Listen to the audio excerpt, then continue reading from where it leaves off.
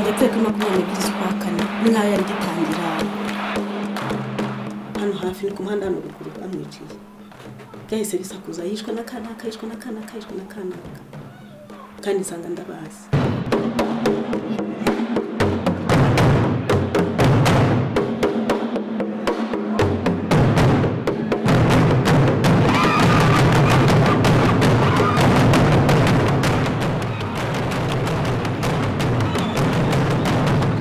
Ingoma Nshya, it means a new drum and also a new kingdom. We wanted to propose a new chapter in the history of culture in Rwanda, a new era. We have orphans, we have widows, we have children of perpetrators.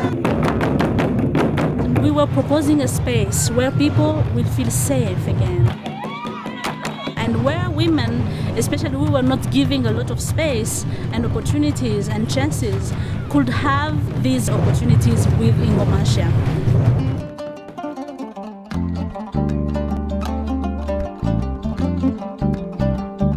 Reconciliation is not only about two people.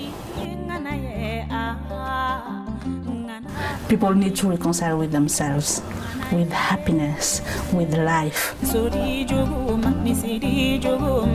I see Kiki, she's the dream, and you and me, we are the arms and legs of that dream.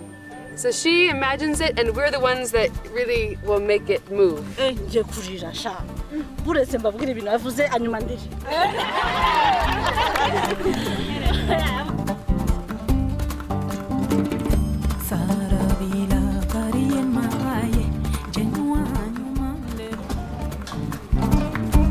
Abana benshi twiganye bishiti zanjye ngo baramaze ariko biteka mudakunda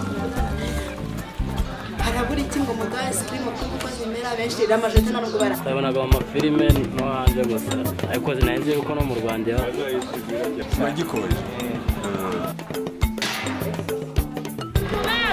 kwinjira n'umuntu ukabimera kuri ice cream.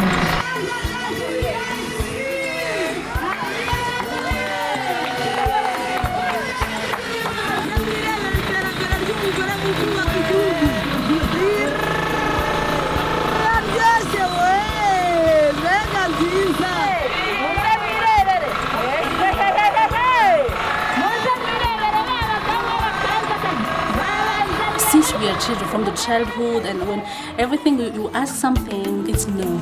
And trying is very important. I mean, when you believe that something is possible, it's done already.